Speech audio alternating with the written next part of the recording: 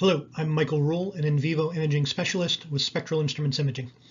Welcome to Preclinical Imaging, a research service for core and animal facilities. Let's chat a little bit about what preclinical optical imaging is.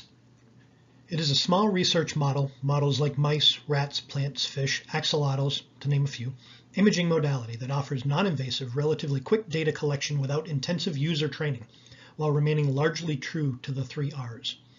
With optical imaging, researchers can monitor fundamental biological processes taking place in living organisms. How? Optical imaging systems provide a view, or window, if you will, into an organism of cellular and molecular level events via bioluminescent or fluorescent light emission, making the visualization, acquisition, and analysis of molecular level biological activity in the same study cohort achievable in real time and repeatable over weeks or months. One might ask, why use preclinical optical imaging instead of standard histological processes or microscopy? There are a variety of advantages with optical imaging. One can see and capture real-time processes longitudinally with optical imaging. The modality, along with other preclinical modalities such as ultrasound, micro-CT, PET, SPECT, and MRI, offer the ability to view and explore the mechanisms of disease and other biological conditions while overcoming the limitations of histological time point-based analysis. Instead of dealing with the variability of comparing different individuals, that is the same strain but different mice, for example, of that strain, and their data collected at different time points, one can use the same cohort repeatedly. Instead of large numbers of individuals needed at various time points, longitudinal data is collected with the same ones, greatly reducing the number needed over the course of the study. Data collection is far less labor intensive than histology and microscopy. You simply follow the same organism over time. And optical allows the detection of the beginnings of disease prior to evident symptoms or behavioral changes, such as being able to detect a tumor before it can be palpated. Let's quickly compare traditional versus in vivo methodology in terms of data collection. For histology and microscopy, several animals are sacrificed at various time or treatment points. In this example, we see the method uses 4 groups of 6 mice over 8 hours for 24 mice total. By contrast, optical imaging uses 1 group of 6 over the complete 8-hour time course. So, same models are used over time, which results in a smaller N or cohort number and better paired data. What does this mean from a facility space perspective? Broadly, that researchers may need fewer mice per experiment, which might open up a facility's ability to house a greater variety of experimental models per researcher. Alternatively, the facility might be able to offer space to a greater number of individual researchers, and both are advantageous. So we've established what preclinical optical imaging is and how it varies from standard histological or time point harvested data. We can see that preclinical is a state-of-the-art imaging modality, it's not fringe tech, and that it is quite essential for many preclinical research investigations. Consequently, having optical capability is a worthwhile investment. Let's talk about the utility of preclinical optical imaging in the academic and biotech environment, and how animal and core facilities are uniquely qualified to manage such systems and services.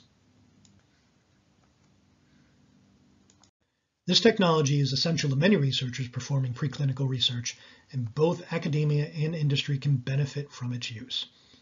Having preclinical optical imaging on site is also useful as a recruitment tool to bring in researchers and their grant funding.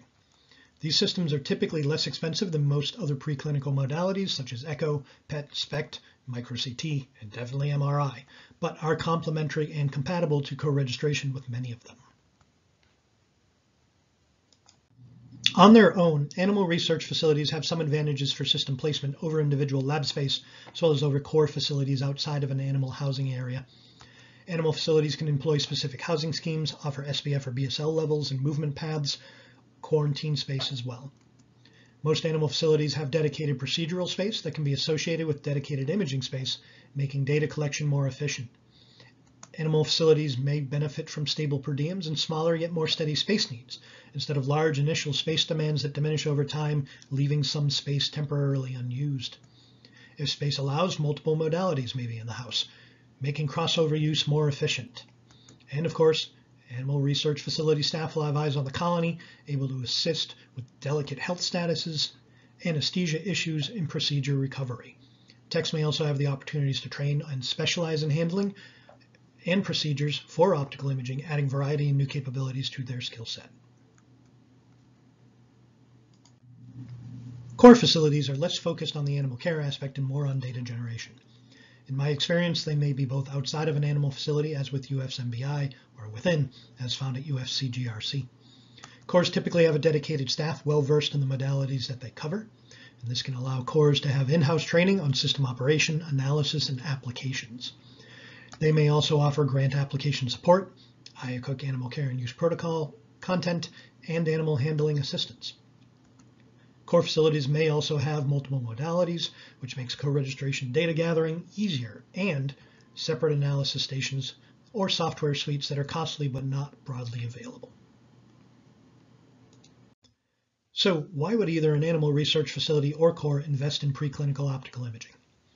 It is indeed a capital equipment investment, typically over $100,000, but a single multi-user system is less costly and often easier to attain than an expanded or new facility, and typically less expensive than the other modalities I've mentioned.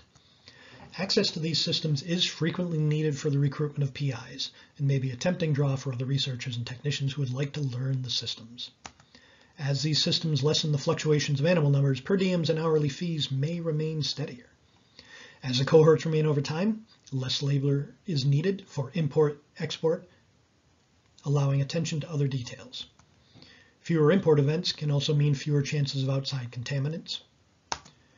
There's a fee collection typically employed that may cover a variety of other expenses. Depending on the facility setup, various fee structures for assisted or unassisted use can be employed, helping offset both indirect and direct costs, such as salaries, consumables, service contracts, maintenance, or repairs. So let's talk about facility integration and how easily these systems are installed and maintained within a facility. System weight and height are not unusual and fit into pretty standard rooms. There's no special floor support needed or wall construction. There's no major utility mods. Typically standard house current is just fine. An individual circuit would be helpful but not necessary. And you need 3 to 4 single outlets for the system, monitor, scavenging, and the PC. Oxygen will be needed, and that can be delivered by tank, by an in-house system, or an oxygen concentrator, but that's required for the anesthesia setup. And facility conditions within standard research spaces all work to the system's advantage. 10 to 15 air changes helps keep the air clean and the camera cooling well. Room temperatures of 65 to 75 are quite comfortable for the machine, and 40 to 60% humidity allow the systems to operate normally.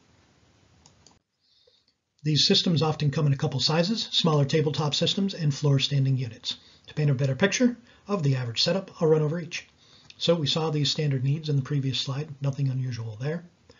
The tabletop models, at least for spectral instruments imaging, look something like this. They're about 250 pounds, 22 inches wide, 26 inches deep, 48 inches high. So they will fit on either 3, 4, or larger foot tables. Now, you're going to want a standard but sturdy lab table. Here in this illustration, we've got one that's 48 inches wide by 30 inches deep. That has sufficient space for the system, PC, and anesthesia. Of course, a 5-foot table would be even better. There's no particular vibration dampening or specialized table surface needed, although having a lower shelf is always helpful. And the door opens upward, so you're not limited to certain room corners. With the floor standing systems, we have the same standard needs, but of course there's going to be a big difference in height, as these systems are nearly 7 feet tall. They will come in at about 550 pounds, but the footprint is actually exactly the same. They come on 5 casters, which make movement easy. The PC is housed internally, which frees up some bench space. And all in all, these systems will fit easily, even into tight spaces. In this illustration, it's another 4-foot table, and the width needed for the 4-foot table in the unit is only 6 feet 2 inches. Let's chat a little bit about what can seem like the 800-pound gorilla in the room, IACUC animal care and use protocols. These systems are actually pretty easily adapted to current or new ACUPs. And sidebar, if additional assistance beyond what's available on site or via AALAS is needed, we at SI Imaging can also assist. So the rationale, significance, and methods are pretty straightforward.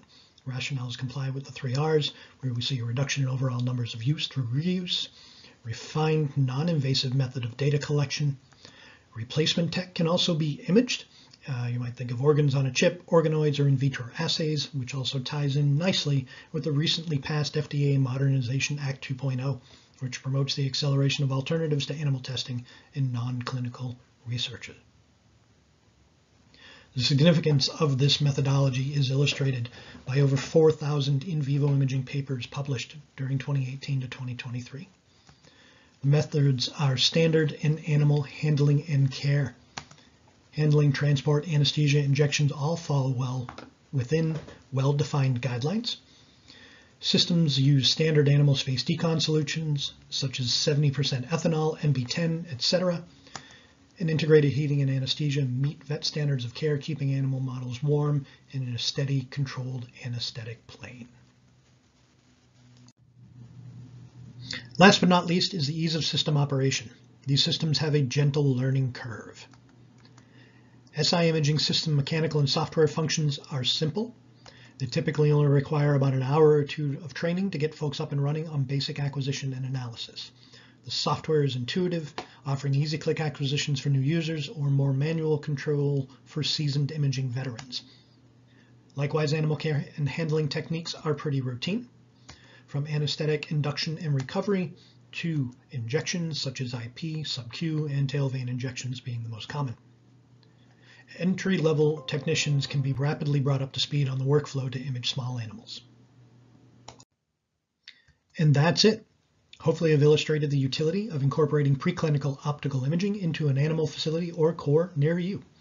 If you have any questions after this event is over, are interested in more info, or would just like to chat on apps or potential setups, please do reach out to either SI Imaging or myself. Our website is spectralinvivo.com, and here's my contact info. Thank you for viewing, and to AALAS for supporting this event.